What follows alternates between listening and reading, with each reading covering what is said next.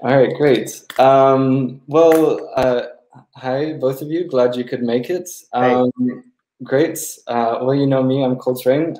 Maybe could you guys give a little bit of an introduction about yourselves and your practice? And then we can jump into things. Ezra? Yeah, my name's Ezra Lloyd Jackson. I'm a multidisciplinary designer artist, but I'm training right now as a perfumer's assistant and lab assistant with Olfaction Laboratories in the UK. Been there for nearly 3 years now. I'm working my way up. That's me. Great. I'm Nuri McBride. I'm the curator for the Scent and Society lecture series at the Institute of Art and Olfaction. And I'm also an independent perfumer, and I'm a researcher that's mainly looking at olfactive culture and the fragrance trade and how it affects society. So, amazing. Me in a nutshell. Wonderful. And yeah, let's begin. I think I just wanted, one of my questions was, I was really interested in, from both of your perspectives, what do you kind of see as the landscape of the scent at the moment, either through perfumery? Say we were having that conversation, Ezra, about big fragrance companies, and then maybe from a bit more sociological, historical perspective, Nuri. Yeah, maybe Nuri, do you want to start? So where I see the landscape right now, I think a lot of cultural practices, especially in the sort of developed sphere, developed economies, have really been pushed into either being something very obscure or being a product. And everything's sort of seen through the lens of a commodity right now. How can it be commodified? Is it profitable to be commodified? And so you see a lot of traditional practices that have gone on the wayside. The making of, pomanders, for instance. There's no economic. It's not an economically viable option for a commodity, so you really don't see them anymore. Which is unfortunate that so much of the gaze has been turned into a product. But we still see outside of that context, I'm almost a pull back and forth in a lot of scent cultures that are outside of the developed economies, where there's a mix of both wanting the sort of aspirations that conventional Western style perfumery offer, that you'll smell rich, you'll smell like $1 million, right? That it will connect you to this sort of cultural hub that seems accessible through these products. But then at the same time, there's also a pull for traditional cultures, traditional ways of scenting. And even and if we look at the case of oud, the opportunity to maybe pull a traditional product into the mainstream and make it mainstream. And what does that mean? And that's kind of a pull back and forth. So that's kind of on the cultural side where I see things. And I think on the business side of things, I think there's a big move related to environmentalism. How can we secure product? How can we seem green? Maybe if we're not green, what does green mean? That's, when I read the trade magazines, that seems to be the themes that keep coming up over and over again. But I don't know, maybe Ezra, you have a different perspective. Yeah, I mean, I think a lot of it, just leaning off the back of what you're saying about commodifying things, oud is like a really interesting example. Or maybe interesting is not the right word, but it's a quite particular or peculiar example because of, it's a kind of running joke, being on the, behind the scenes of how fragrance is made, how much real oud actually goes into a lot of perfumes because of its price. But again, it's just the kind of by proximity of it smelling, of what is used, it's smelling similar. People immediately, their imagination goes straight to that, and they project, this is this sometimes exotic thing. That might be their view.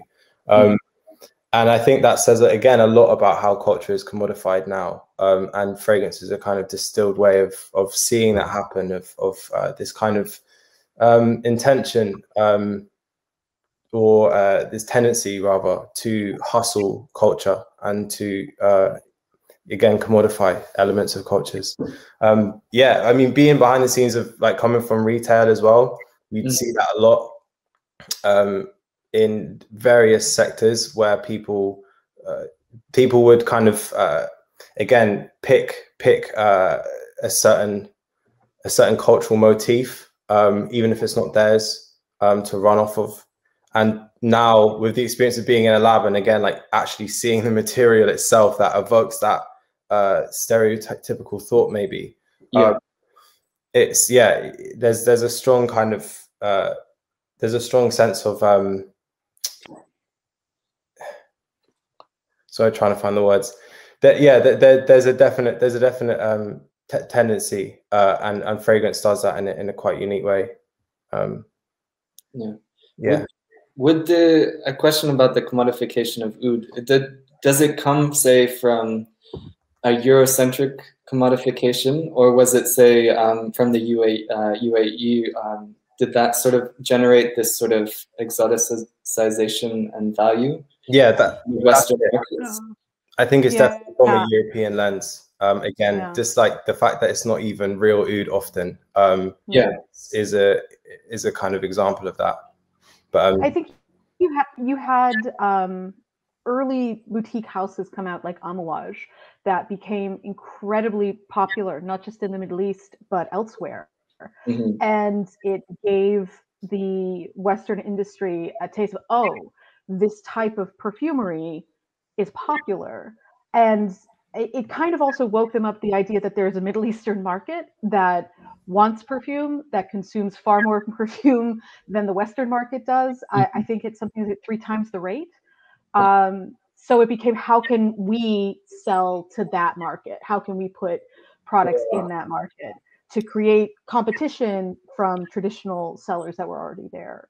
And then why they already sort of had those products, they're like, well, we'll put them out here. And you'll see that the products that get marketed towards the Middle East tend to have more real oud, or they tend to be the much higher brand, higher marked prices that will have the better quality. Whereas the facsimiles, the accords of oud, because a lot of Western noses also don't have an association with it, it's just sort of woody smelling, you can kind of get away with more of a sketch of what oud is, as opposed to trying to make something that's exact. So yeah, I think they saw what was going on, and then they were like, oh, this we can make money. Definitely jumping on that. Yeah. Wow. Yeah. Maybe to add to that, so what do you see are like major areas of critique or problems within this sort of environment, or that, like, I mean I'm already seeing a big problem, say, in the relationship Eurocentric fragrance industry has to other parts of the world, but perhaps you might have some more to shed on that. Ezra? Yeah, I mean, I think the critique is right now small. There's not too many people, I think, really having upfront conversation, and beyond the conversation side is the action, I think, is quite minimal. There's some organizations that Nuri and I actually went to a conference with, the Global Frankincense Alliance, where they're trying to build direct dialogues, and not monologues, not Eurocentric monologues, dialogues between exporters, indigenous peoples, people on the ground, people in the diaspora. And I think that's really positive. That's a really positive step. So that's an example of the kind of shift away from this Eurocentric disconnect with the kind of, Western imagination and maybe the fetishization of other cultures through smell. I think it is about trying to build that direct link that comes down to trade, tangible stuff. Yeah. So we're starting to see that. But again, the conversation is still relatively in its early days, and a lot of things still need to be figured out. I think, again, how things can work on a pragmatic level, and again, work away from the neo-colonial structures that they're kind of set out on. Maybe Nuri, you could expand on that some more. Yeah, I think one of the things that I feel that and look, we both work in this industry. We love this industry. So I think that's kind of important. We love what we do, but we also have to recognize what it is and where some of its history has been, and ask that it be better. And I don't think there's anything wrong with that. People can get very defensive sometimes, but we have to, I think, at the very least, recognize that the perfume trade was built on colonialism. It's one of the oldest global trades that really relied on the colonial structure and then the post-colonial structure. Because if we're looking at natural materials, the majority of them are not made in Western Europe and North America and Australia. There are some, of course, but you even if we're talking about roses in Egypt and roses in Bulgaria, the power structure is not even there in how those products get to market and how they're valued. And we have to recognize that. We have to recognize that the majority of people who are taking an enormous amount of the risk as far as growing naturals, distilling naturals, doing the early stages of the middlemen work, are usually people of color, and they are not getting nearly as much of the rewards of these products, to the point where it barely seems to trickle down. And there's not a lot of transparency in those lines of communication. How do you get from what's in the bottle to the person who picked the patchouli leaf? How do we track that process? There are companies that do that with some of their materials internally, but those things are not usually made available to the consumer. And I think we live in an age where consumers want that. We're seeing that in other avenues of consumer products. And chocolate, people want to know where their chocolate's coming from.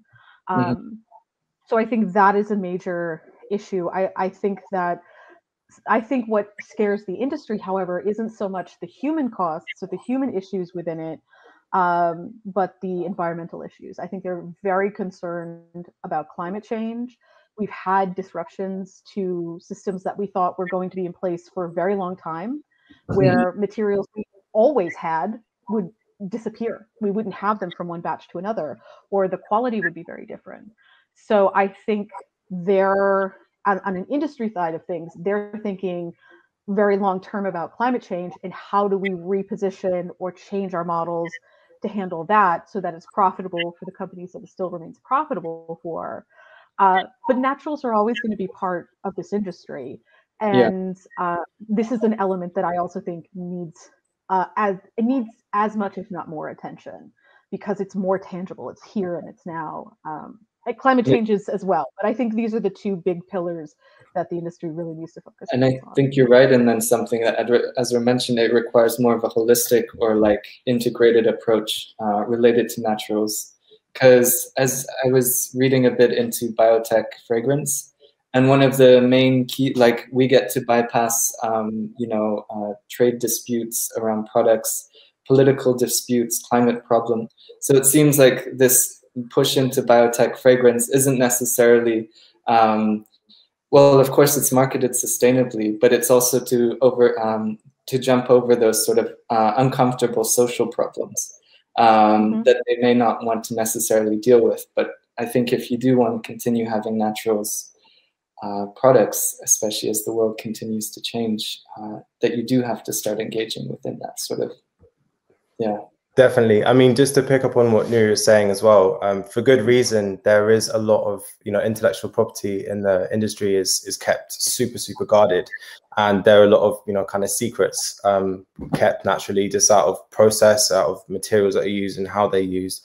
And again, don't get me wrong, there is an amazing quality to how these materials can interact as a design and artistic medium, and constantly finding new ways to engage naturals with synthetics and vice versa is, a massively fascinating and interesting thing as a way to kind of play with memory as a sculpting tool. But at the same time, the transparency, I think, not just the lack of transparency in certain ways between perfumers and between, again, with the IP safeguarding, that does kind of transpire to also how things are spoken about, again, within the trade and within different layers and levels of the supply chain, but also as well for people trying to get in and engage with the industry. I think it's very, very difficult, you know, for certain people from depending on your socio-economic background or your ethnic background, it's very, very difficult to engage at any level. And again, as Nuri mentioned, there is a clear global imbalance of people of color generally being the people who actually start the entire process, but are compensated the least. But yeah, again, even, you know, just to give myself an example, if perfumery was never a topic of discussion for me growing up, you know, it was never like, oh yeah, my granddad did it, so it's here's the framework kind of thing. Not at all. It's definitely been something I've found on my own, but again, it's there are just levels and problems of access on multiple tiers within the industry that I see. Yeah. Even language. So much of the industry still remains in French.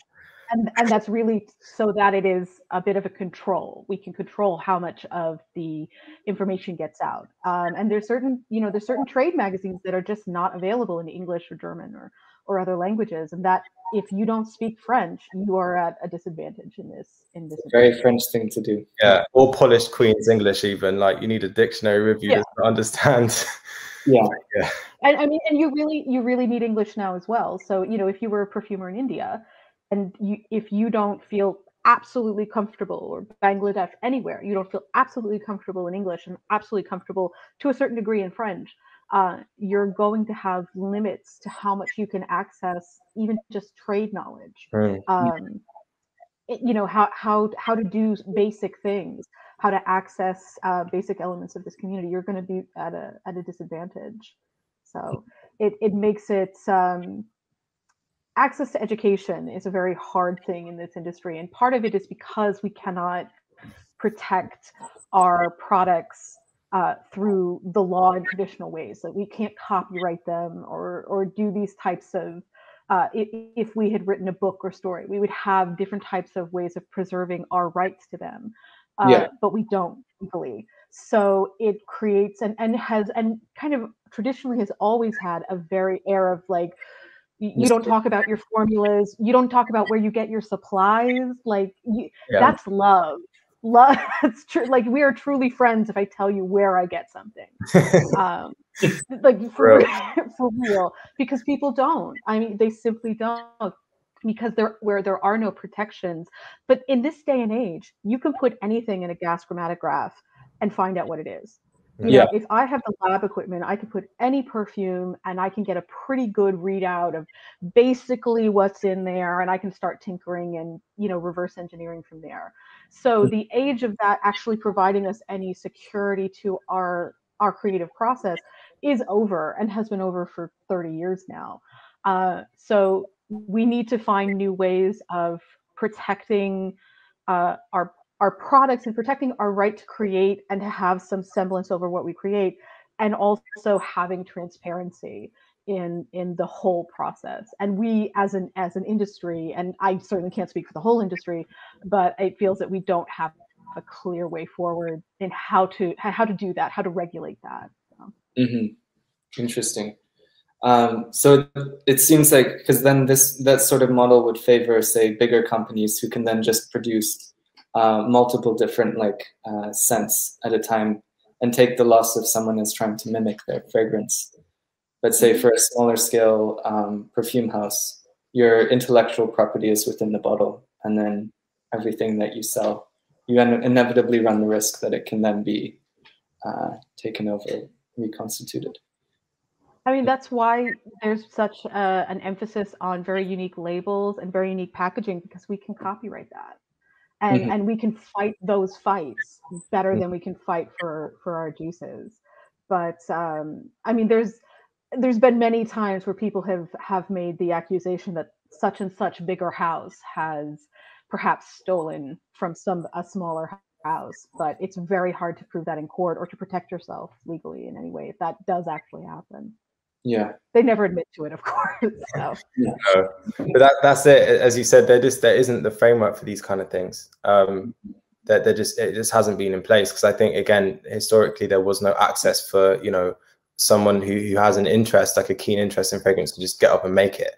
And now, again, seeing that big shift, as you were saying, with the fact that you can literally display nearly all of everything that's in a fragrance, if you have the right equipment, that the industry is almost hasn't caught up to that yet. And again, I can't speak on everything. I've only been in it for 3 years, but just from the conversation I've had and what I've observed, again, there's this, it seems in many ways from the diversity to access, is still playing catch up, you know, to many other creative industries. Yeah. Well, great. I think, yeah, so to move from there, I was interested in, do you see any potential avenues for new interventions or new ways of engaging, either within this industry or what are, say, solutions out of it that you've been thinking about or observed? I mean, we're looking at him. Maybe I was lining up that question. No, for real, your project really, I think, outlines something super important of just proactivity and being committed and going straight for it rather than just thinking about it, trying to make the best out of a situation like a pandemic.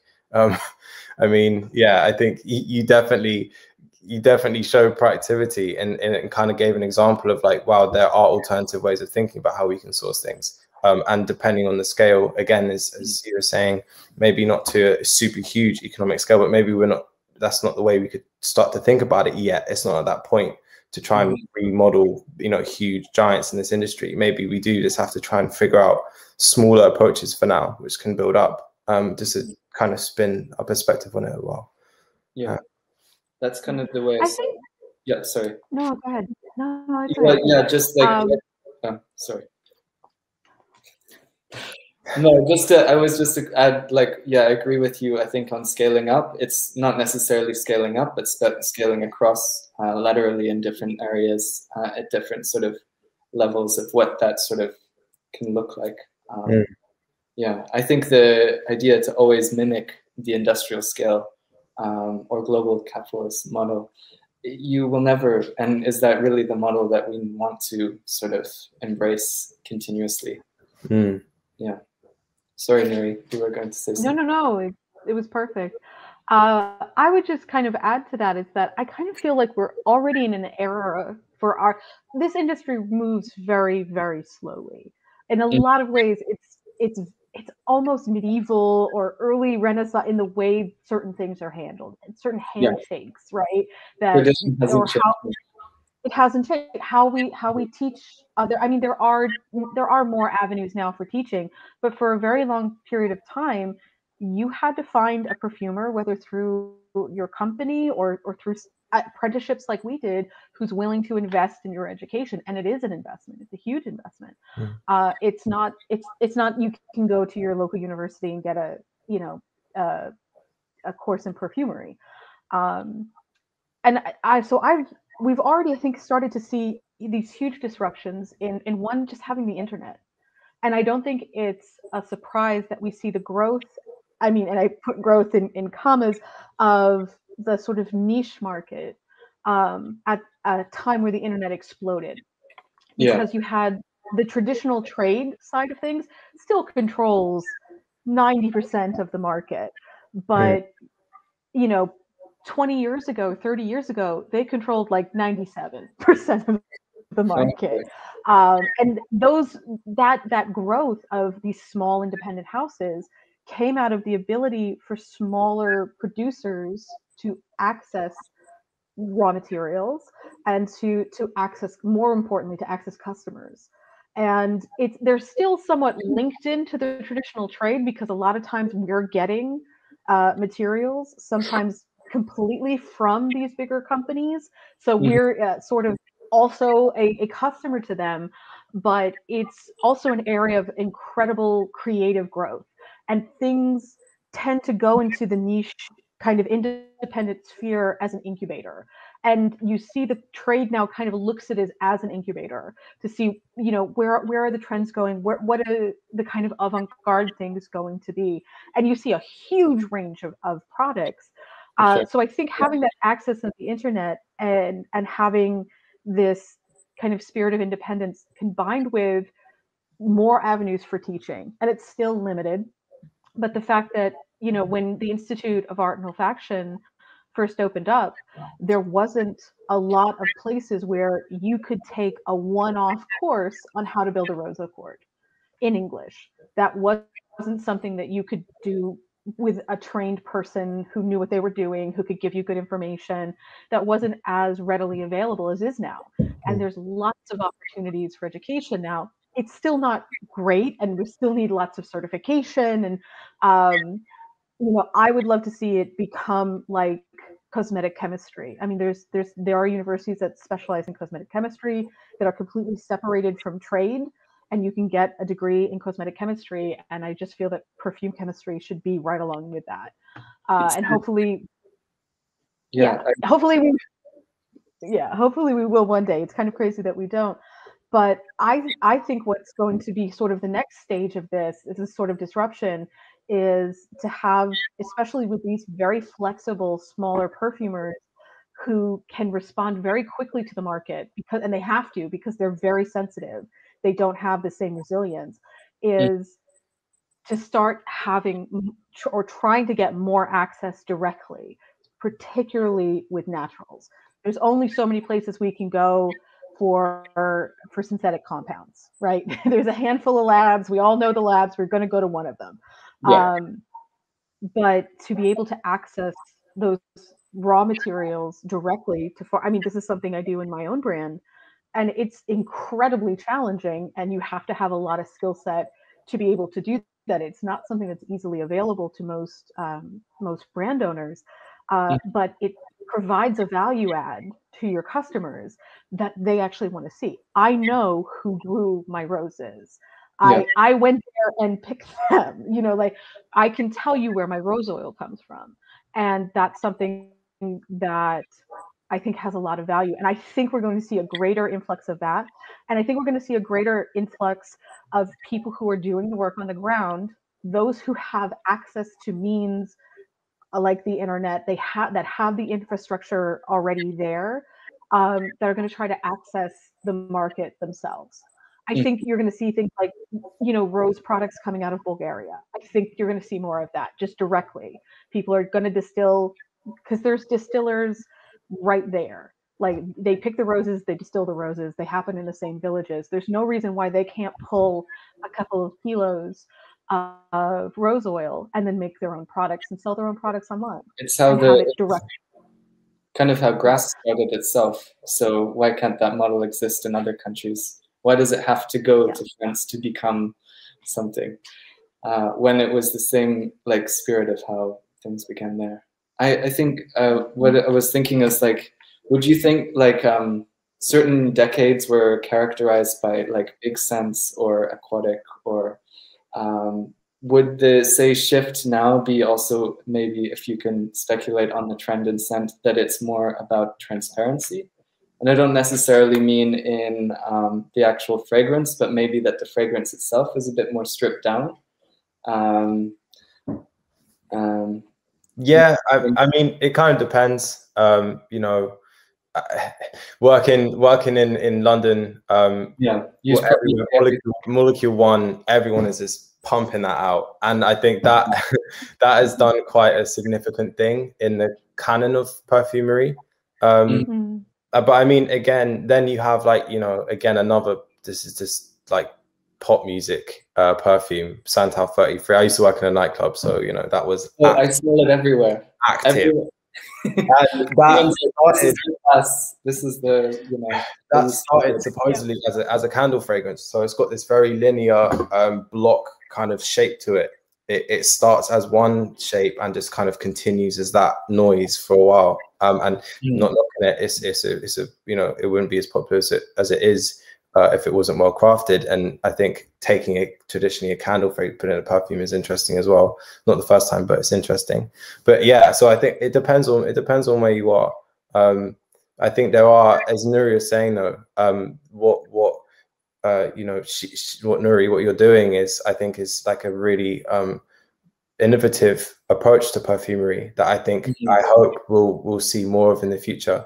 Because again, it's that proactive attitude, I think, is again a way of not trying to reach a single destination of just focusing and picking at all the bad parts of the industry, but having a direct approach of working towards decolonizing a method and practice, rather than seeing it as one final place to reach. Is something we have to constantly work towards. So I think, yeah, Nuri, what you're doing is a really great step in that direction.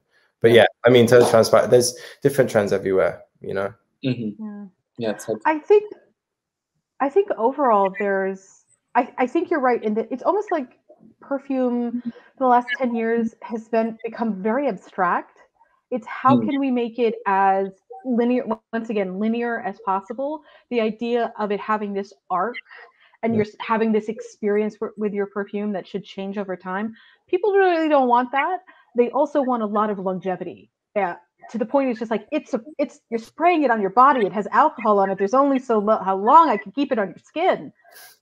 Because it just, you hear people talking about, they want 36, 48 hours of a product remaining and the same, which is not how nature works.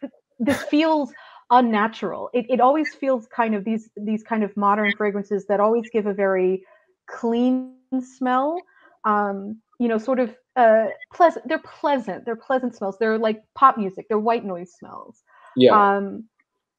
I also think that this is also kind of a trend, though. I think it's going to be the same equivalent to how powdery fragrances were in like the 60s, and that people will smell these very linear, very kind of abstract, single molecule fragrances and be like, oh my God, my grandmother smells like that. In 30 years, this will be the grandma smell. It'll become very dated. But here in the Middle East, we're still going real hard on woods. Big, loud, long, still a lot of musk, a lot of woods. Oud is more popular than ever in regions where it previously wasn't. In Syria, Lebanon, Israel, Palestine, that really wasn't an oud area, and now everybody's wearing oud, and it's like, okay, all right, it's the Gulf all of a sudden. So we're even having cross references of fragrance because of these movings in the market, because that wasn't part of our scent tradition to the extent it was in the Gulf. But we're still pretty big and pretty loud over here. So we're definitely not like linear and clean and soft. Yeah. You really want your presence known in a given space. I would say similar in Kenya. Which is,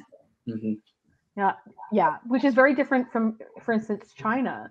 And both Middle Eastern brands and Western brands have had a really hard time accessing China because they want their scents to be very close to the body and very low. So it should be nice and it should be pleasant, but it should be very, very close. And if not intrusive, you need to think of other people when you're scenting yourself. And that's not the way we approach product in most countries, especially in the French kind of standardized way of looking at perfume. So it's a communist way of approaching fragrance, and we're not prepared. Fascinating study into like the way people engage in societies through the way they wear their fragrances. Well, I think my final question, and this is just more, I'm curious to see where you guys began, but why did you begin entering into this work, and what compels you to say continue working in it? Ezra, you want to go? I can go. I always really appreciated just the sense of smell. I'm terrible, notoriously, at forgetting people's names. But I like weirdly remember how their house smelled or something like that. If I ever smell it again, oh, that's that place. And it was again kind of through a small retail experience. After that, finding my way into a laboratory and trying to understand fragrance, perfumery as this kind of design mechanism. And it was definitely a situation of I didn't know what I didn't know at the beginning. I think I couldn't conceive what the role or the job of a perfumer to be a real thing, let alone how complicated it is. But I think that's the kind of the challenge that draws me back to it. A is the kind of design method of trying to create a shape that you can't touch or see and like project that into someone's memory or someone's imagination is always like interests me, just as that is like what it is, what it does in the body. But I think also again, just wanting to find another way to tell stories, like how I've worked with people in the past, like the best collaborations I've done so far. One with an artist called Shumba Masai, who's from Zimbabwe originally and moved to England some years ago.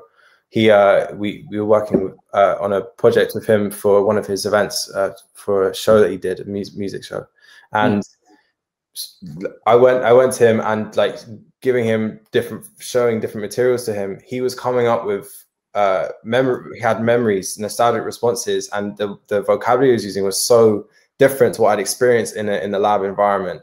And it really made me, it really just drove me. And in the end, we ended up making this very interesting mix of what was essentially super nostalgic smells for him, which he described as like red brick and petrichor from mud lifting, combined with like really metallic, like kind of cold, hard structures. So we wanted to try and make this kind of like a satellite, essentially, like flying around like Sunrise, Jupiter. Yeah, that's the kind of thing that pushes me, is storytelling, I think, and trying to elevate voices that haven't had a platform so far. That's what pushes me further anyway. I'm super excited by exploring that space. But yeah, Nuri. Yeah. That's amazing, by the way. We're going to satellite to Saturn. Excellent. I love it. So for me, I'd say like my first experience with perfume was really, I think, telling in the long run. I was begging my parents for years for it. I wanted perfume. I wanted to be a grown-up. I was tired of it. I was one of these kids who was 37. And they finally capitulated when I was 8, and they bought me a bottle of Baby Soft, which is pink and smells like baby powder. It is like the kiddie perfume. And I sprayed it and I was like, I'm a grown-up. I'm grown. And it was just this amazing ability to reframe my reality without changing anything tangibly. But because I felt that way, because I had this smell, because I had this ritual of applying this perfume, it meant so much to me. And I was just a big fan of perfume. I bought a lot of perfume. I had a big collection. I was interested in it. But it was years later. I am a member of a Hedra Kadisha, which is a burial society. It's a Jewish burial society that we take care of our own within our community. So we don't charge people. We don't have for-profit funeral homes. We take care of our own people inside the community. It's a wonderful model, a communal model, to say that, you know, this matters too much to be something to make profit off of. And I had a family that was insisting that the final ablution of the body of the person who had died should be with rose water. They were from Iraq. They were Iraqi Jews, and they wanted to have rose water because that was part of their tradition. So there was some argument over whether or not we should do it. And so I got actually called in because I knew the rules better. And I was like, no, we can do it. We'll do the rose water. But it really got me thinking, like, who is this rose water for? Like, she's dead. She's not enjoying this rose water. We're functioning here. This is not for our pleasure. So who is this rose water for? What is the function that this is doing? And that just started me down a path that's very strange and weird. And it was always sent through people, sent through culture, sent through expression. And eventually got to a point where it's like, well, I have to learn how to do it. I can't just talk about it in abstract terms. I have to make these things. And I think that's also why a lot of the things I make are much more traditional, because I'm looking at tradition and I'm looking at culture. So I tend to move a little bit slower, maybe a little bit more old-fashioned, but it's always been through the lens of society. So that's kind of how I got into things, which is not the usual way. That's a wonderful story. Oh, thank you. Fantastic. I think you touched on something really important, that it's always sent through like you can't have it without sort of experiencing it. It's as a sense, but it also like it continuously engages within certain other spheres, communities, societies, cultures. It's funny because it kind of acts like an echo, but it's also a glue, I think, to like making kind of putting our senses together. So it is the kind of like after impression, whether that's, you know, felt internally as like a nostalgic thing, or if it's from someone else's echo of being in a space, or you having been in a space. But it is also, yeah, that kind of glue that solidifies, you know, felt phenomena. Which I just think, yeah, again, this aside from industry and aside from some as a sense, and how, as Nuri was saying, it has so many links to life practices, to death practices, to just cultures. Yeah, I find that incredible, and communicating that as a really interesting device. Sorry, 1 second. But also for you, what made you interested in wanting to pursue the ideas around scent and design, or scent and process, the way you approach it? Because you have a very different well, I mean, platform that you're coming from than me. I think to add to you, like when I was younger, I kept collecting perfume bottles, and it was as well, you know, 12, but I want to be, you know, like a gentleman, or sexy. I don't know. Can you do that? Yeah, maybe. So there was a lot of that sort of collecting, and I think the whole time I've always been interested in how places smell, and they really ground me back into something. And I think if you're moving around a lot, scent is also like a very important thing related to that. But I think with design, at least initially, as like the work I'd been seeing or the research that was being done into scent, it just seems so sterile. And we can design this, like it's super directional. And also, I think back to this like lack of criticality related to it, but then also just the way that our environments did smell before. And I think, especially in the Netherlands, I think that's where I got interested in it, because of how deodorized the Netherlands is through a lot of processes of design. And I questioned or wondered, what have we lost in that process of what we can't smell anymore? Which is related to the way the economies changed, also maybe related to the way people engage in different social practices. And yeah, so I think that's, yeah, initially where I came from. And then I think, again, to add, it was also, and you said something really wonderful, sculpting with memories.